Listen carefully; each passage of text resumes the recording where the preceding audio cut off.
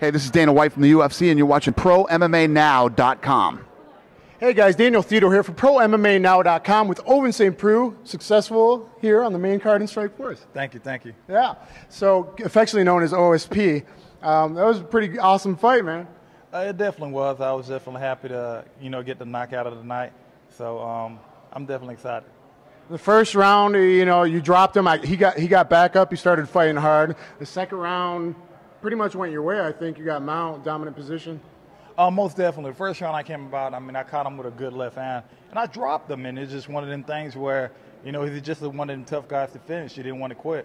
I was hitting him. He went out. I felt his body go limp, then he'll come right back to. Then he went out, body go limp, right back to. The whole time I'm hitting him, and I was like, man, what the heck is going on? Well, I guess you just had to do it one more time in the beginning of the third round with that left hand. Oh, yeah, most definitely. That overhand, he went stiff. Yeah, that overhand, the minute connected, I just kind of turned around and just walked away because I knew he was out. So. Well, that's great. You're a big, strong, athletic dude. I think you're going far. It's been great here in Strikeforce for you. Oh, yeah, most definitely. Strikeforce has been treating me pretty good. And in return, I'm giving them good fights, too. You are. I've been following your career a long time. I especially took notice with you. Not too many people have ever won with a calf slice or knee compression. That's a rare submission to hit in MMA. So I've been following you since then. The crazy thing about it is, he's just my trainer, Eric Turner. He is a simple transition that we do in the gym all the time. I get in the gym from being on. I get in the gym from practically every position, but it's just one of them things where it's just a simple submission that we do in the gym all the time.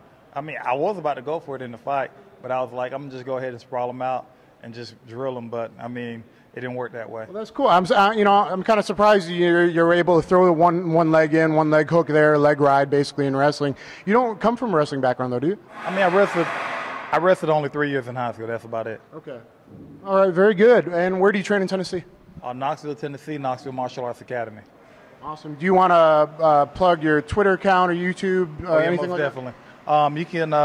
Everybody, you just holler at me at 003_OSP.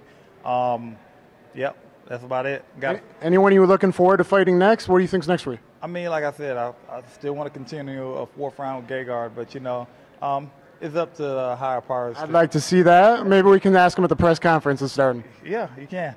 All right, guys, go to Pro MMA Now for all your information. Thank you.